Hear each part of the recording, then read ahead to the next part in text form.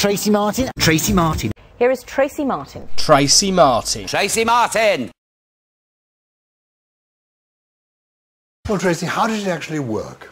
Well, it was really simple, to be honest, Giles. You went to the supermarket, you bought your groceries, and for every sixpence that you spent, then you were given a Green Shield stamp, which you then took home, stuck in one of your Green Shield stamp books, and then exchanged them for luxury goods later on. And how much money did you have to spend to fill a book?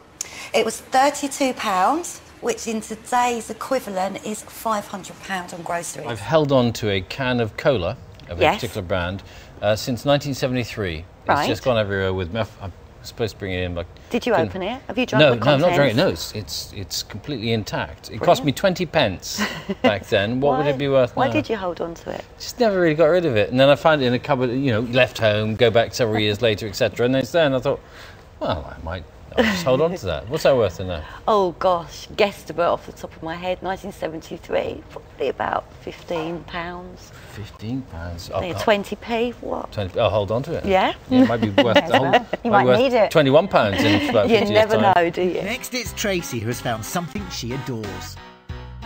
The minute I saw this, I absolutely fell in love with it, Shirley. It's just everything that I adore in jewellery.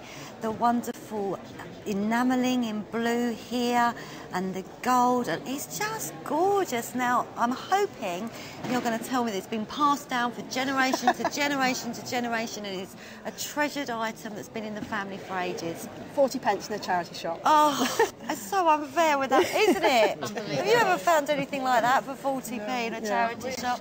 940, 960, 980, 1000, 150, 1100, 150, 1200, 1300, 1400, 1500. Shirley, what is going on? 1600, 1700, 1800. At £1,800 on the telephone, at £1,800, all done at 1800. Yes, that's a sold some. Well done, Shirley. Well done. What about, I've got one of these. Oh, Please tell me it's worth thousands. So's Pat Butcher on EastEnders on her bar, hasn't Yeah. she? These are fab. These are plastic pineapple ice buckets. Great if they've got the original tongs I as have. well. Just fantastic bad taste kitsch, basically, that's becoming really on vogue at the moment, and young people I want thought them. mine was quite tasteful, to tell you the truth. Sorry. Is that worth anything? About £25. Oh, is it? Yeah, not loads. Sorry. No, but, I mean, it's okay. still great, isn't it? Now, sick bags, are they Yes. collectible? You're joking. Everything's collectible. You know, people collect everything from sick bags to pattern toilet rolls. Empty ones. Full ones. Full ones yet? No, definitely empty ones on it. But they're free.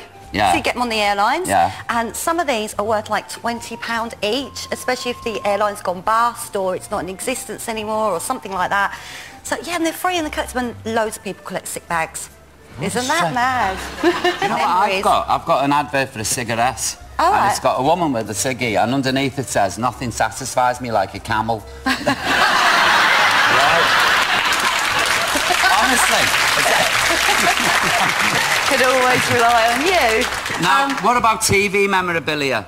TV memorabilia is huge, Yeah. and I see we've got there A nodding limited buster. edition I've got nodding one of buster. them. Yeah. I got so excited about that. It's probably one of the most valuable things on the table, actually. You're joking? No, I've just been informed that at its peak, at the moment, it's worth £200. Wow. Can you believe that? Because you can only get them here.